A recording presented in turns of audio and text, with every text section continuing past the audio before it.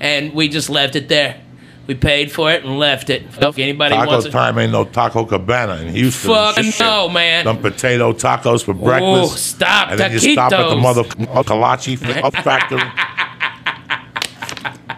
They don't know, man. They don't know. We used to fuck it up. What's been going Good on, times. dog? Talk to me.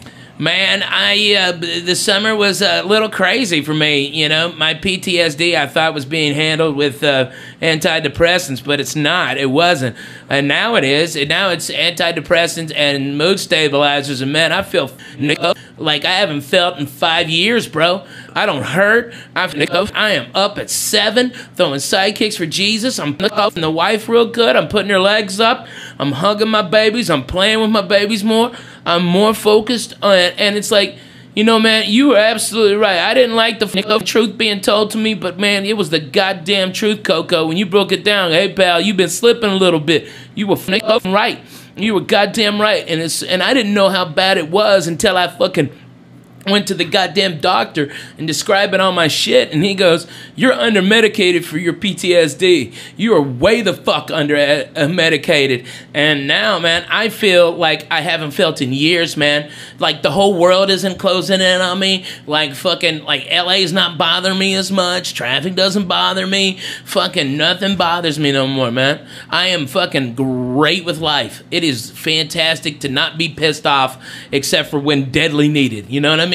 It's nice. It's hard. Nice. It's always one of the worst people to get those truth bombs because you in the back of your head, you know he's right.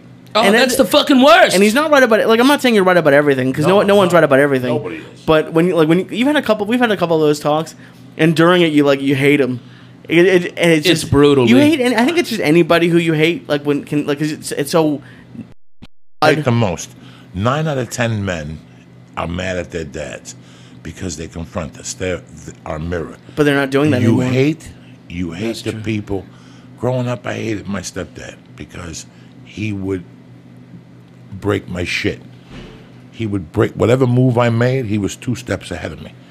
You always don't like the people. I grew up around people that in all those years I was fucking up, at the end of the night when I was coming down off the coke, they said, listen, we had a great time and stuff. I gotta talk to you. Somebody came and talked to me. They know that this guy, you robbed his house. I don't mean to bring this up, but I didn't want to ruin your night last night. Sleep on the couch, get up in the morning, and we got to handle this. And they're not telling me what to do. They're not asking me what to do. They're kind of hinting to me what the right thing to do. And I get pissed. One of the worst conversations I ever had was with Matt Wood, and when he came up to me at the Comedy Works, and he goes, why do you come here? Ralphie, at 95. Yeah. I'm ready to kill my ex-wife. I'm living in a basement. I have no food in the refrigerator. I'm sustaining just to do blow, pay my rent, and pay child support. I'm lifting weights. I'm doing the right thing, but I'm on a fucking roll every night. And I would cancel all the time, the open mic. And this guy came up to me, and he goes, can I talk to you for a second? He's like, hey, man, why do you come down here? Why do you waste your time and their time? He goes, let me be as honest as I can with you. He goes, just being you, you're the funniest out of all these open micers. God forbid you wrote a joke, and God forbid you showed up. Look at your T-shirt. You got a white T-shirt on. You got a white T-shirt on. Dog, my hands were fucking clenching to punch this guy in the mouth. And he goes, I'm not saying nothing bad about you. You're funnier than these guys just being you. And you're throwing it away. I know you're doing blow. I know you don't do it here, but I know you're doing... And this guy just read me the rider. I walked to the bus in Denver, Ralphie, and walked back to beat him up. And when I went back, God let him know to get the fuck out of there. He got out of there. You know where I seen the guy again? Bumped into the guy again in 98 at the Brave Bull in Alhambra.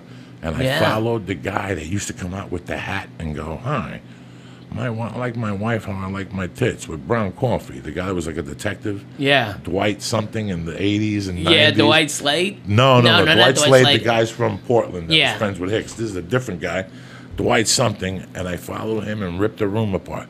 And he was back there with Brian Dunkelman. Oh. They had just moved to L.A. together. Man. And he came up to me. Dos besos de la muerte. And I pulled him aside. I go, Matt Wood. And he hugged me and he goes, he goes, I'm really proud of you. I go, you know why? Because of that talk you had with me.